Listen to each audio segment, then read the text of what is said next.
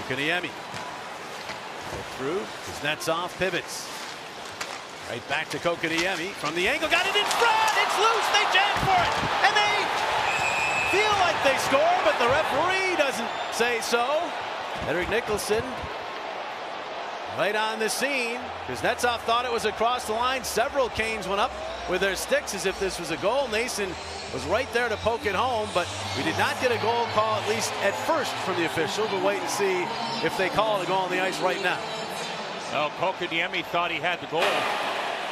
Penalty shot has been awarded to the Carolina Hurricanes. How about that? Defender putting his hand on the puck in the crease.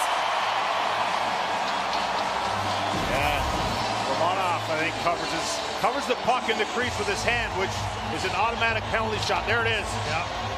And that's what Evgeny saw. It wasn't the puck in the net. It's a little bit surprising, right? Usually when you fall down like that, your motion is to push that puck. I don't know why he's putting his hand on it like that. Just unfortunate mental mistake there. Yeah, well, it looked like his skates had pushed Varlamov into the net, so maybe he had no idea where he was or what situation he was in, but he was strictly focused on the puck.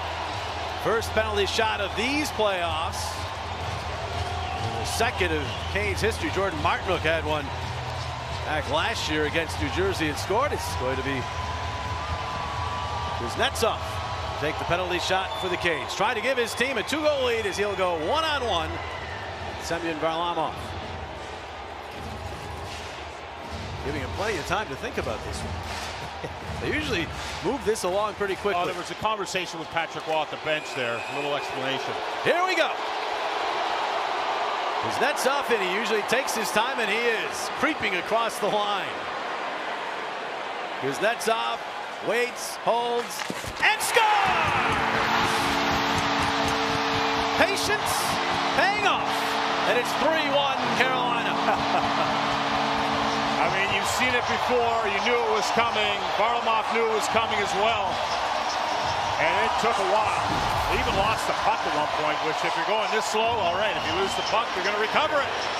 And Varlamov goes to the poke check, and that's all Kuznetsov wants. And as he does, he says, you move first. He does, and he puts the puck right past him.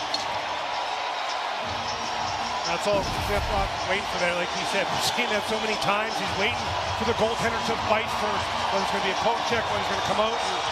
And it's so tough to defend. He's just not making that save.